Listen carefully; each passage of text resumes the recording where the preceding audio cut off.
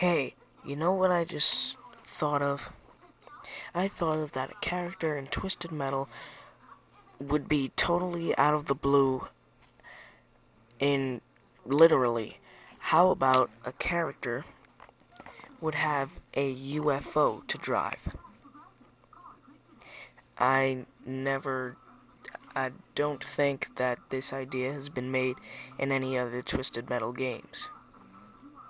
So what if they have a UFO type vehicle, or a UFO that just sort of hovers around the ground and has a special ability of a laser, or or I don't know, or flying ability or something.